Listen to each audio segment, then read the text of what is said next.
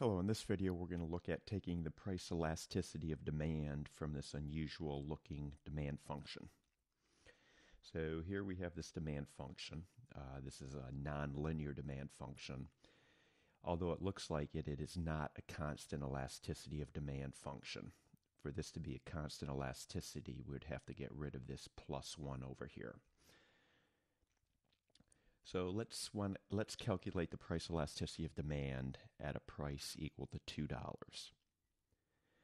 So recalling the elasticity of demand formula, price elasticity of demand formula, we're going to take the derivative of the price of the demand equation and then multiply it by price divided by quantity.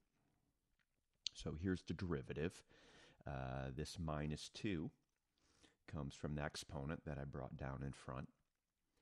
Then in this exponent, it's going to be minus 2 minus 1, so that's where that minus 1 is coming from right here.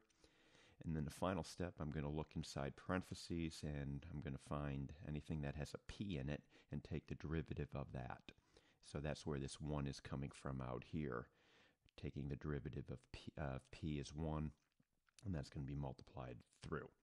So simplifying, we get this expression. And then let's just move what's in parentheses down into the denominator using the rules of exponents. So now formulating our price elasticity of demand formula, this minus 2 divided by p plus 1 all raised to the third right there. And then it's multiplied by p divided by q. So moving over a step, here's the p. And then in for q right here, I just plugged in p plus 1 all raised to the minus second power. Then these two terms right here in the denominator will just collapse to p plus 1. It's adding up the exponents.